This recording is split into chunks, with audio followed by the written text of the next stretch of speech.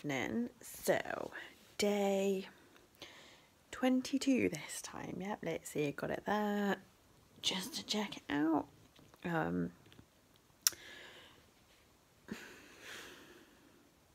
It's been quite a good day. So I woke up absolutely shattered. No real reason. Just really, really tired. I went to work normal time, but just felt a little bit lighter, I think. Not physically. Sorry, just messing around with my hair. Just felt happier today. Don't know why. Don't know what was brought that about. So yesterday I got the chance to go and see my nephew and hold him, which was lovely.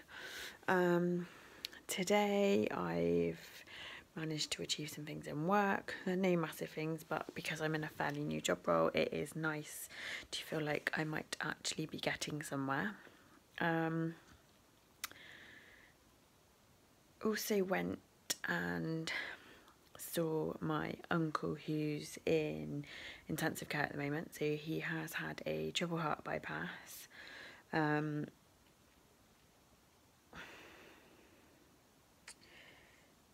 ummed and ahed a little bit about going to see him, partly because after my dad died he upset my mum a little bit, but that's a stupid reason not to go and see him. Partly because I haven't seen him for a long time. That's also a stupid reason not to go and see him. And another bit was, would it just bring back a load of memories from my dad? I'm really glad I went to go and see him. So, yes, it did bring back some memories of my dad. He did look quite unwell. He's only 3 days post-op. He's got a fantastic war wound right down the centre. Obviously you can't see it at the moment. He's got drains in, he's got lines in, he's got tubes in. Hospital stuff like that doesn't frighten me. I've been around it a long time. So obviously I'm well aware that it's all purely for his benefit. No other reason. He has got a central line in, which obviously they're ones that are a little bit more serious. But then so's a triple heart bypass, which is what he's had done.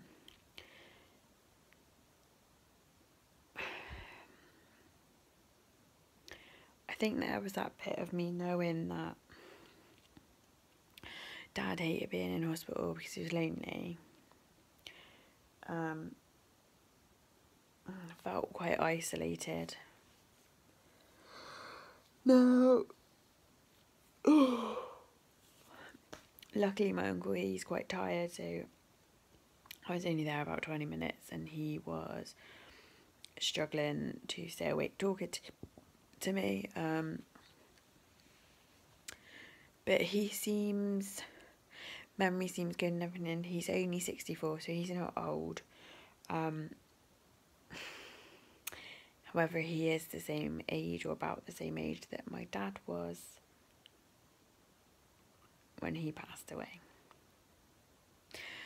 So that's a bit of a shitter, really. But he remembers what happened up until he passed away. He remembers what happened until he had his heart attack. And just before his heart attack, he can remember everything since. Obviously, he's come round and everything, where he's been staying. He was in Swindon. I quite clearly told him that Dad is not prepared to have him up there yet with him. I showed him the picture of my nephew, which was nice to be able to share that with him. I think there's just one poignant sort of thing for me. When my dad was ill, I always touched his hands when I was leaving the room or saying bye, and I held Dennis's hand and he squeezed my hand a little bit, which we've never been a close family or anything like that, but it was like that sort of thing, was that like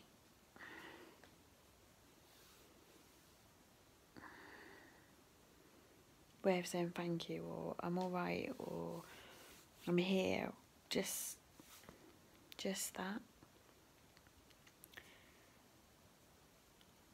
So yeah, then after I, up at the hospital where I work and where my uncle is, they have got a cafe on the top floor, and the view from that is amazing, which is what's at the start of this video or vlog, whatever you want to call it. Looking out over Bristol, I absolutely love it, and I sat there for about an hour with my brother to make sure they're all good because they're home with the baby now. But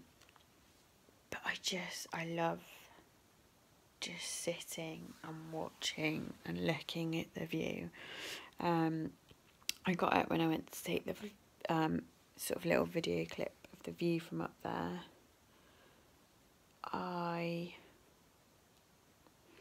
looked down, and right on the road outside the hospital had clearly been quite a bad accident, ambulances, everything, and you could see obviously the paramedics. There was critical care doctors there as well, because they're in their fancy orange jumpsuits.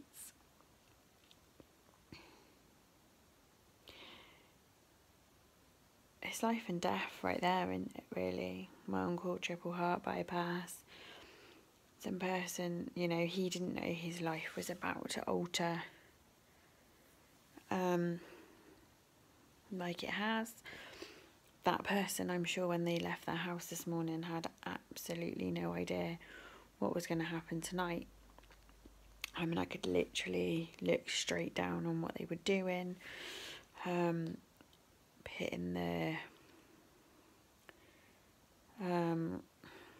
oxygen on, putting all the various monitoring equipment on, wrapping them to keep them warm, then into a tight sleeping bag to keep them further warm and everything, and then they were popped into an ambulance, and obviously that went on its way.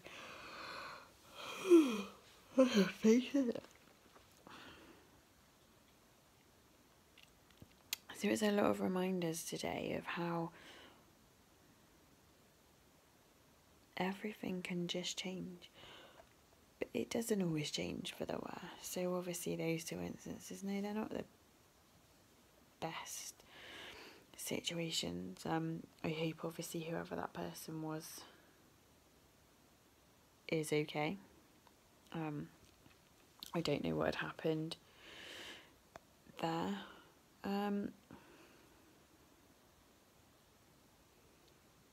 But it was also quite surreal being up in that gap, just seeing, watching everything going on. So yeah, I think it just gives you a bit of food for thought, really. So I've been doing a lot of thinking about what I want to do with my life, my career, my everything, really.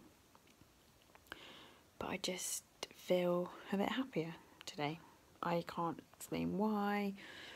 Just, I don't know, maybe it was just that time up, looking out on that view, sitting quiet, doing nothing.